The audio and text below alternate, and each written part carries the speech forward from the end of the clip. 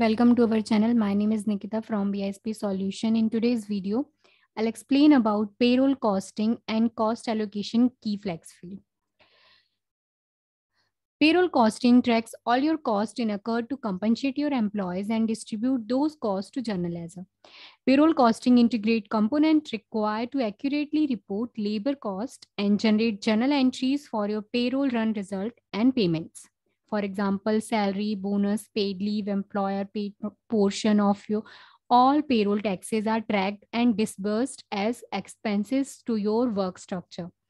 Payroll costing is used for posting the cost to the ledger. What is the cost allocation? Allocate a cost by creating several accounts and specifying the percentage of the total cost each account receives. You can allocate cost at the department, job, position, or person level and at the element eligibility level for the priority account. Accounting cost at lower levels of the costing hierarchy requires greater maintenance but offers great control over reporting and tracking costs. What is the cost allocation KFF, or we can say cost allocation key flex field? Cost allocation flex field is used to accumulate the employee costing information. If we use Oracle Payroll, we can accumulate the cost associated with the payroll and transfer to GL. The payroll cost allocation key flex field is the basis for the accounting entries to be created and reported to track your labor cost. Consider all the aspect and impact of this flex field and its uses during your planning. The cost allocation key flex field creates a structure for the financial account of your payroll cost. The cost allocation key flex field create a structure for the financial account of your payroll cost. The flex field capture the account codes you use to create accounting entries and to report and track your labor cost. So next is a cost hierarchy. The cost hierarchy represents the priority of the different levels you can enter cost information. The level you enter cost is a key determinant in how the application builds the account number.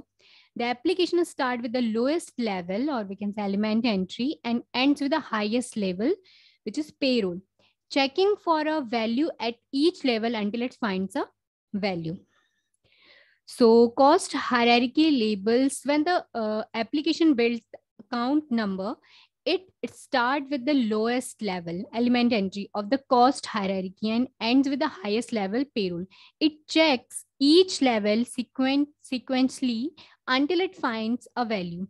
If it finds an invalid cost combination, it places the costing result in a suspense account. Cost hierarchy used to build each account segment. This figure shows the different levels of the costing hierarchy. So first is a payroll. Select payroll for segment that sometimes change for the people assigned to the payroll, such as company, line of business, and future use segment. Here, please note one more thing. To report costing by business unit, set up payroll for person in a single business unit, specify a segment at the payroll level to record the account information for the business unit. Second is a element eligibility. Select element eligibility for natural account. You also use this level for cost center segment needed for the balance sheet accounts, such as the deduction elements, which are usually created at the payroll relationship levels. Next is a department. Select department for the cost center. And next, select job to compare and roll up cost based upon job category. Then position term assignment. Select position if you're using position management at your enterprise to better track the cost of turnover to the enterprise. Costing at these level, job or position, require higher maintenance to set up and manage the costing in diverse and complex organization. Next is a person payroll relationship terms assignment. Select person to cost at the payroll relationship and assignment level, and for the element at each of these level. You might select person to enable allocation of wages when costs are shared by the several cost center. You might need it to override the activity or natural account segment that's usually enabled at the element level. And last is the element entry. Select the element entry to override all other labels with one exception. Costing at the element entry label is overridden by the segment defined for the priority account for that element. You might select the segment for cost center at the element entry label to cover situation where a person works at another cost center for a payroll period. So let's move on to the application where we create cost allocation key flex field.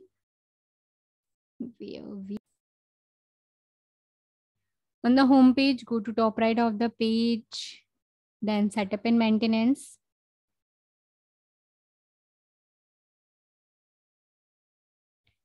Go to task area, manage implementation project, select your project and search for the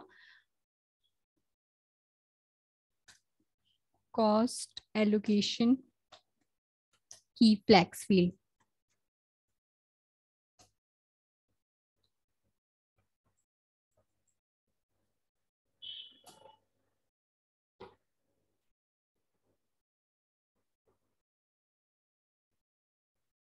Launch the task. First, we create a structure, then a structure instance, and the last step is deploy flex field. Click on the manage structure. For creating new one, click on the create. Here, fill the structure code, name, description. Select the delimiter. Make sure it's enabled. Then save. For creating segment, click on the create icon. Here, fill the segment code, API name, and name. Fill the sequence, then prompt, short prompt, display width, then column name, segment, and after that, default value set.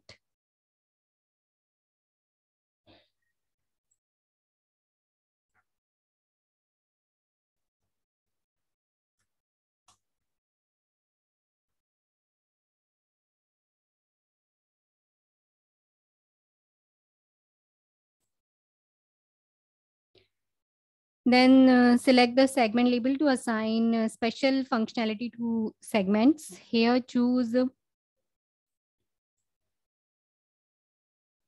a segment label depending upon which of place you want to display the field called company. For instance, if you want a department, if you want to do a costing by a company level, you can choose department, and same as for element, job, payroll. So select here department, then job, and then payroll. Then click on save option. Save and close. Again, save and close. Done. Now we are going to create manual structure instance. Click on the add icon. Here fill the structure instance code, API name. Make sure it's enabled, then select the structure name we just created, BISP Cost Allocation KFF. It's populated here. Then click on save. Save and close. Click on the done. Then the last step is deploy flexfield.